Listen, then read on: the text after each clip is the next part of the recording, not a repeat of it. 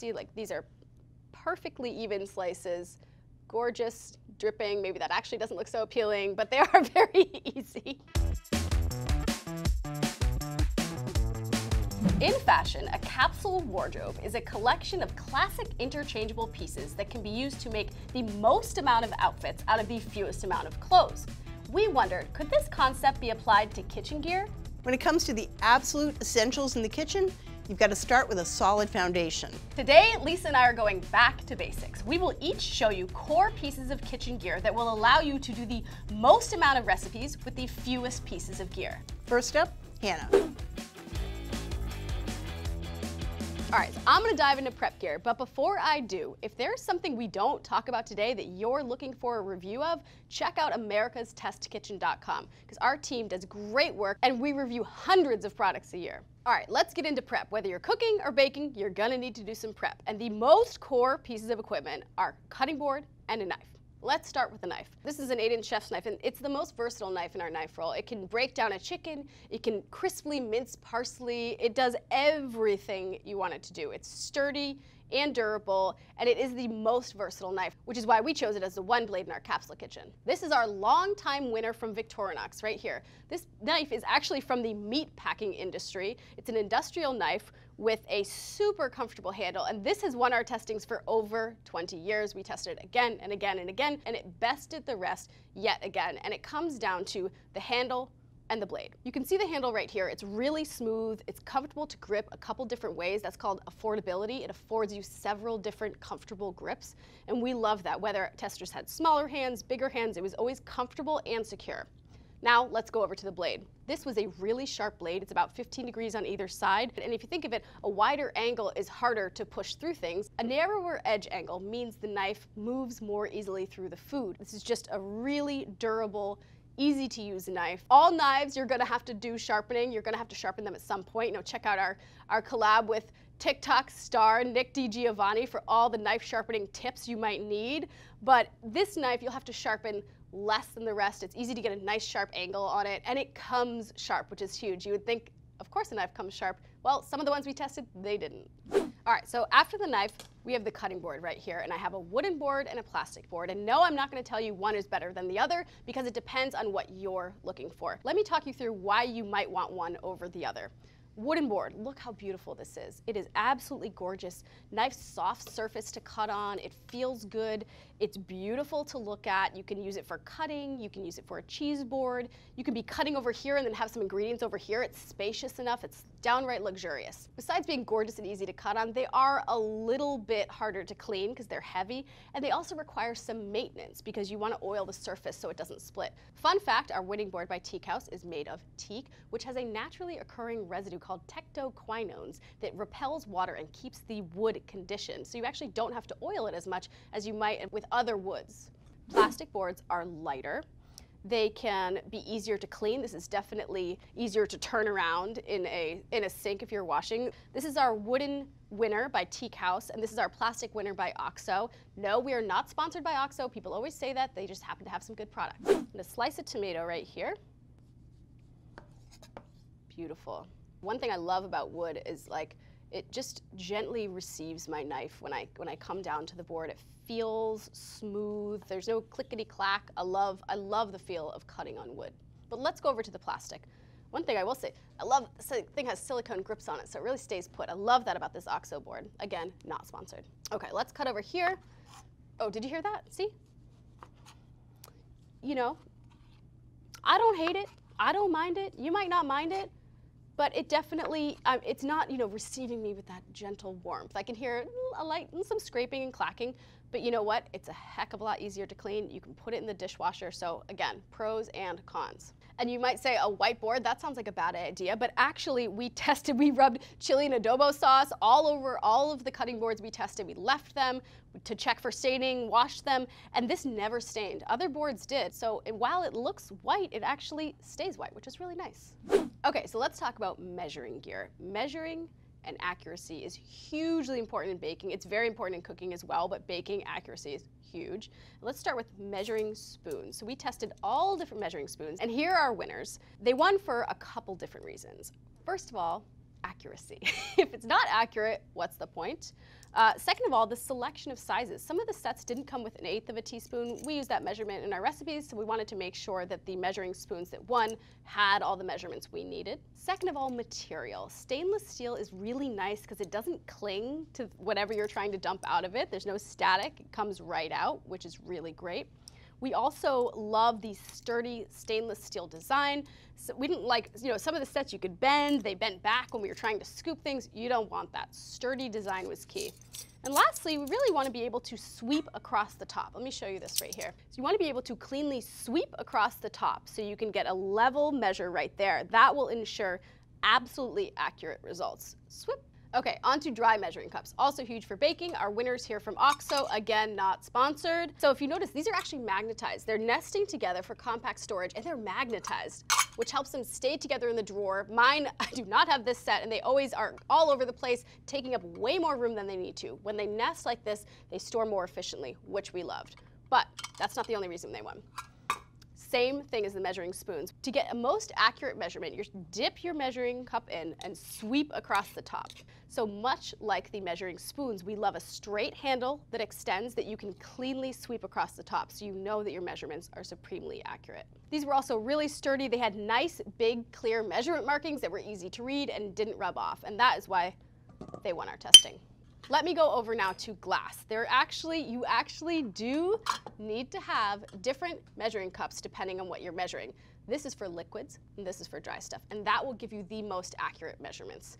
Our winning liquid measuring cup from Pyrex is right here. It is glass. It is super handy, super accurate, really easy to use, really comfortable. A lot of the ones, we tested all different measuring cups, and some of them were inaccurate, which is like, what's the point? Again, like, accuracy is always the first thing we check with measuring tools. All right, here's a quick tip. When you are measuring with a glass measuring cup, you want to bend down and check the level like this, if you're able, at your eyesight. That will get you the most accurate measure. When you look down on these things, you really can't see exactly where the line is at. So for the most accurate liquid measuring, make sure to bend down and look like this. All right, so next up, mixing bowls. I have our metal winners here and our glass winners here. We use mixing bowls all the time. We have stacks and stacks of them back there. And we use them for everything from mixing a vinaigrette to mixing pancake batter to melting butter. There literally are thousands of uses for them. This is the Volrath Economy Stainless, and this is the Pyrex Smart Essentials Mixing Bowl. It's nice to have a light bowl because you can pick it up a little easier to mix. They're super durable, and they conduct heat better. So if you're gonna rig up a double boiler, a metal bowl is a great option. But over here to glass, glass is microwavable, which metal is not, which is really nice when you're melting butter, for example. It's a little heavier. Not quite as easy if you're going to be whisking and holding for long periods of time, but it is a great, solid option. And these are super core pieces of a capsule kitchen that you will use again and again. All right, so as far as what you need for prep, these are the most basic essentials. Something to cut on, things to measure accurately, things to mix in. Now on to Lisa with the cooking essentials. So Hannah talked you through all the prep essentials. Now I'm going to talk to you about what you need for cooking. First of all, everybody needs a skillet. Hannah and I had a long discussion about what would be the one essential skillet if you could only have one. We think the cast iron is the most versatile, and it's at a very reasonable price. This is our winner. It's by Lodge. It's actually our best buy. We have a very pricey artisan pan that we totally love by Smithy Ironware, but for everyday essential capsule, this is a great bargain. It's under $50, and it is a 12-inch skillet, cast iron, nice roomy cooking surface, high enough wall so you can shallow fry little donuts or anything you want to make in here, fried chicken. It works for baking. You can bake cornbread and pies and cakes in here. You can also roast in it. We've roasted chicken and all kinds of things in this pan right in the oven. Because there's no other material aside from metal, this pan can go on your grill. It can go under the broiler. It can go in the oven. It can go on the stovetop. It gives you so much versatility for one pan. And that surface is endlessly renewable. If anything goes wrong with it, you just scrape it down, oil it up, heat it up. The oil will link and bond to the pan and make a natural nonstick coating that you can just keep renewing forever. So if you want to know more about taking care of this pan and about all the other skillets that we recommend, check out our Gearheads video called The Ultimate Skillet Guide. And that will tell you a lot about how we chose this pan, what we do with it, and how to maintain it. If you want to compare it to a nonstick pan, the nonstick coating does not last. It will wear off in a couple of years, and you kind of have to throw it out and start over. This will always be nonstick and get more nonstick as you use it. So if we had to just pick one pan, cast iron is the way to go. So once you get cooking in your cast iron, we thought about the tools that you needed for your capsule kitchen. What are the minimum tools that can do the most things?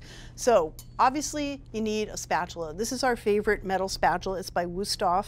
It's a fish spatula, which is why it has this strange shape. It's able to get under delicate pieces of fish and lift them and turn them without them breaking up. But that also means it's great for everything else. The front edge tips up just a little bit, so it just gets under things very naturally and very evenly. And these slots let grease drain away. It's just a really sturdy, flexible, nice tool for any kind of spatula work that you're going to do. So for situations where, say, you're going to scramble some eggs, you don't want to chase them around with a metal spatula. This is our favorite silicone spatula. It's nice and sturdy. It has metal inside, but a soft, flexible, bendy silicone edge. It's very durable. It's one piece, so no gunk gets in there and traps food in there. And this is by Dioro, and we love this thing. It's got a nice curve because it can hug the edge of that skillet, and you can scrape with it. It's firm enough at the edge. It's thin and firm enough so you can scrape, and you can really get under things and make scrambled eggs or a stir fry, or anything you want to do in here that you're going to be moving the food around, and you want it to really, you can check sauces, and you run that through the sauce, and if leaves a clean streak, it's getting thickened. We just think this is the best silicone spatula. And the third key kitchen tool, I would say, is a pair of good tongs. These are by OXO. This is the most versatile size at 12 inches.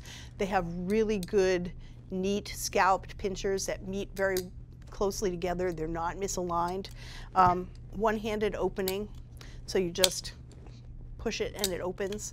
And this is great for things like flipping steaks or anything where you're moving, vegetables around in here, asparagus, anything you're cooking. I often take these and I'm carrying food and I just feel like a gunslinger. I whip them on my hip and they open and that's it. They're able to pick up just anything very easily and very securely. So, great pair of tongs, your best friend. On our team, we had a debate about what's the one piece of equipment you had to take to a desert island, and most of us said this guy, Dutch oven. And I'll tell you why. It is really able to do almost everything the skillet can do, plus more. This pan can do it all. It's got a nice heavy lid. It's a good solid pan. It's got plenty of space. You can make pasta in here. You can cook corn on the cob.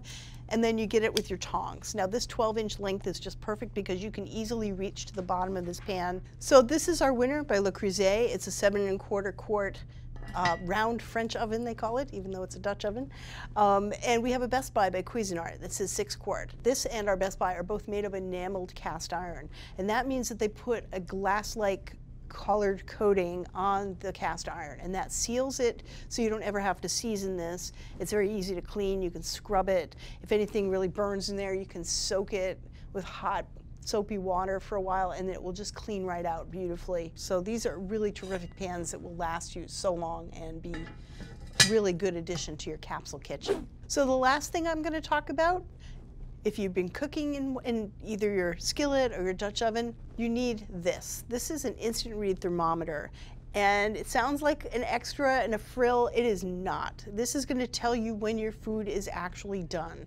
And whether you're baking or roasting or frying, you want to know when the food is done. You don't want to have to guess. So this is our favorite. It's by ThermoWorks. It's the ThermaPen 1. It reads in 1 second. So if you got your hand in here and it's hot, 1 second. And it has great big numbers. When you turn it, the numbers also turn. It's backlit. Now this is a little pricey, so we do have a Best Buy alternative and a really low price, even better buy. The mid-priced one is by Lava Tools. It's quite nice, but it's not quite as terrific as this one. It's a little bit less easy to use. And then ThermoWorks also makes something called the Thermo Pop, and it looks like a lollipop. It's very inexpensive, reads a little bit slower, but it's just as accurate. Believe me, this makes all the difference in the world to the success of your cooking. So with Hannah's 6 pieces for prep, these 6 pieces for cooking, 12 essential pieces, you can cook just about anything. The sky is the limit. So for more information about all the gear we talked about today, check out the links below or go to americastestkitchen.com. What would be in your capsule kitchen? Do you have a capsule wardrobe? Let us know in the comments and make sure to like and subscribe so you never miss an episode.